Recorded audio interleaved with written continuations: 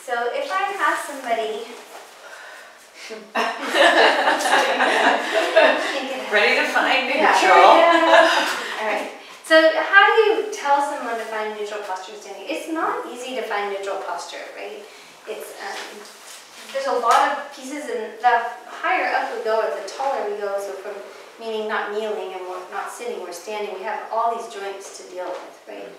So most people don't stand. Kim is pretty well weighted forward. Most people are not. And so if Kim erases her mind of everything she's been taught, the tendency for her would be to hang back, right, and to be on her heels more. Well, that's a great posture. Right, so if I see somebody like that, I think to myself, oh my gosh, I want to pick that all up. Like that's the first thing that I think. But then if I say, okay, just pick it all up, nobody has a clue what you're talking about. So a couple ways to find a posture in standing that I find are really useful. First of all, do you guys know what the weight division should be between balls of feet and heels of feet? Do you know? So typically, this is what I tell people. I tell a little fib. I tell them you want to have 80% of your weight towards the balls of feet and only 20% towards the heel. Such a liar. I know, I'm such a liar. That's actually not accurate, right? But that's what it feels like to somebody who's been on their heels their whole life. So really what we want is about a 60-40 split, right? So 60% of the weight really towards the ball of the foot, 40% on the heel. But if I tell that to Kim, or Kim's trained, if I tell that to an untrained person, they're gonna go, okay, well I've got 60% on my, they'll stand here, I've got 60% on my balls of my feet. Like, actually you don't. So, so I tell a little lie and I say, take 80% of your body weight towards the balls of your feet.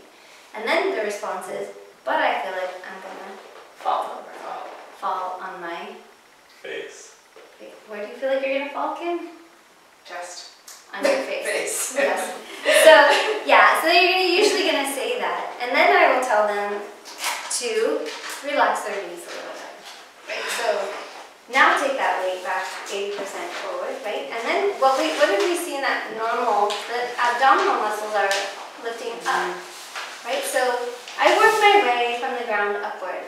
I tell them to shift their weight slightly forward, to relax their knees. And if they have no idea what relax the knees means, I tell them to just wiggle their knees in place and then hold them, right? So if they can wiggle, they are not locked, which is my goal, is to unlock those knees. So weights forward, right? Belly in a little bit, so weight forward. Yes, belly in. And then all of a sudden she starts growing. And then I like to take my hand just to the base of the occiput there. And I imagine that there's a string pulling her head upward, right? So I tell her to really think of something pulling you from the back of the head upward, or ponytail upward, or right here at the back of the neck, just lifting you upward. And her posture turns really beautiful. Now, in this posture, another great thing that I will do is I will have them stand in front of a mirror. So go ahead and relax Kim, right? Back to sort of a more relaxed posture where pretend she doesn't know anything again. And I will come around and I'll put my hands on their shoulder. I'll say, take a look in the mirror. And I'm just going to give her some pressure downward. And if you stay relaxed and I give her pressure downward, you can see that she sways right in through the low back. So the body actually goes forward and sways forward at the hips. So if I tell her now and I say, can you find that posture again that we just worked on? So shifting the weight towards the ball, 80% towards the balls of the feet. Knees relax, belly lifts, and that nice stretch up the back of the neck there, holding there. Two things. One, I can give her pressure here, right? There's no longer a sway in the lower back, right? So there's no movement. The weight of my hands is just going down through her body and out through the ground. That's what we want. We want them there, going through the ground. The other thing is if I push her, she doesn't go anywhere, right? So if I couldn't tell her I was going to do that.